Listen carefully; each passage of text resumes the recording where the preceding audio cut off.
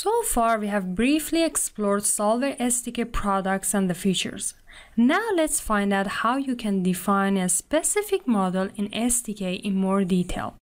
Let's start with a portfolio optimization application.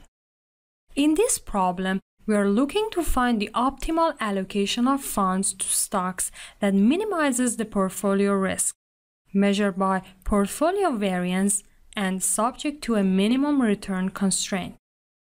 Decision variables are the percentages to be allocated to each investment or asset class. Another constraint is the total portfolio constraint, summing the allocations of funds to stocks, which is summing to 100% or 1. In this problem, we need to compute the portfolio return and variance and the sum of the allocations for the budget constraint. In Excel, we could do this with Excel formulas. However, in SDK, we do this with an evaluator function. An evaluator is a callback function that computes values for the problem functions for any given values of the variables. The Solver SDK will call this function repeatedly during the solution process. In a linear or quadratic problem, you can describe the objective and constraints with an array or matrix of constant coefficients. The Solver SDK can determine values for the objective and constraints by computing the sum of products of the variables with the supplied coefficients. Using the evaluator is optional for these problems. However, in a nonlinear problem, the problem functions cannot be described this way. The coefficients represent first partial derivatives of the objective and constraints with respect to the variables. And these derivatives change as the values of the variable change. So, using the evaluator is a must for nonlinear problems. In this quadratic example for illustration purposes, we'll practice using the evaluator function to pass the values for the problem, objective, and constraint functions. However, you can find the same problem in a standard examples without using a function evaluator, and you can see that the Solver SDK is supplied with the objective and constraint coefficient matrices using function quadratic. Let's review the code together. As you can see, I have used a Windows Phone application and added a directive using Solver Platform. If you choose to forego the directive, then you must add Solver Platform to the beginning of each SDK function call. You need to make sure that a reference to access the methods and properties in the Solver SDK is set. This depends on your version of .NET. Your program should first create a new instance of the class problem. This line of code creates an instance of the problem class. I have added the variables using these two lines of code.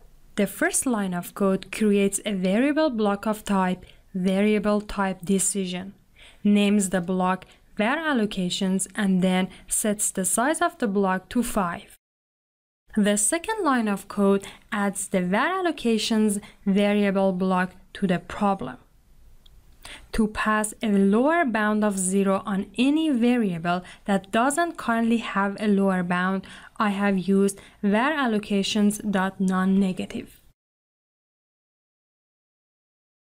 In addition, I have added the constraints using these lines of code. The first line of code creates a function block of type function type constraint. I would call it the portfolio return constraint and then set the size of it to 1. Then I pass the lower bound of 9.5% to the SDK. Normally you get this data from some external source, a database, as user input, or from some other part of your application. The next line of code adds the constraint portfolio return function block to the problem. Similarly, for the second constraint, the first line of code creates a function block, names the block constraint total portfolio, and then sets the size of the block to 1. Then the lower bound and upper bound are set to 1 since this is an equality constraint.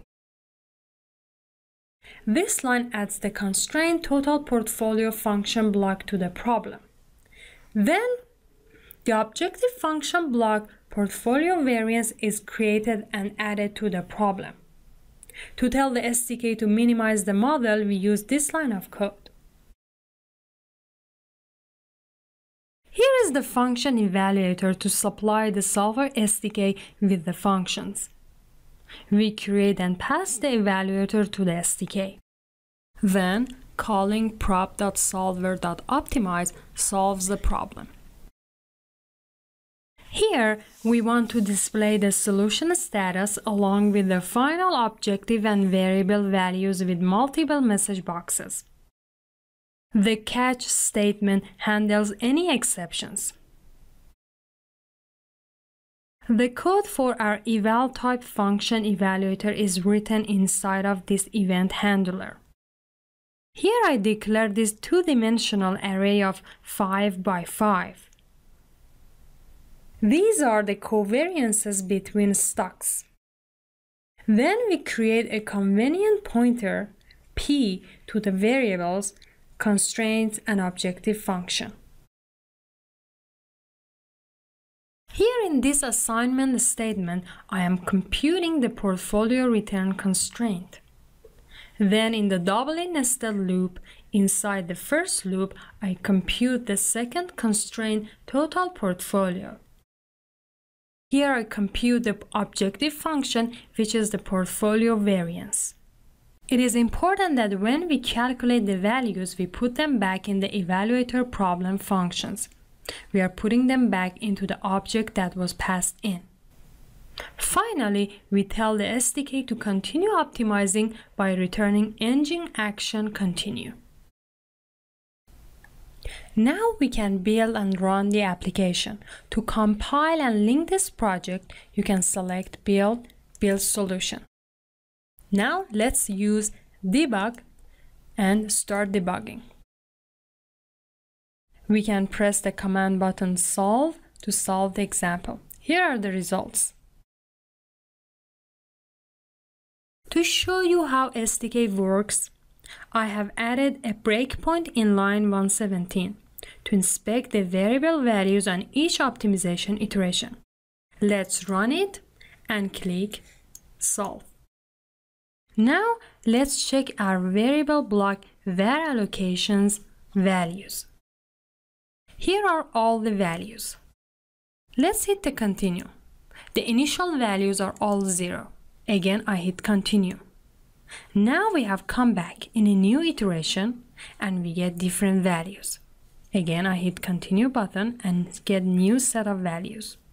Let's remove the breakpoint and click continue to run it to completion. Here are the results.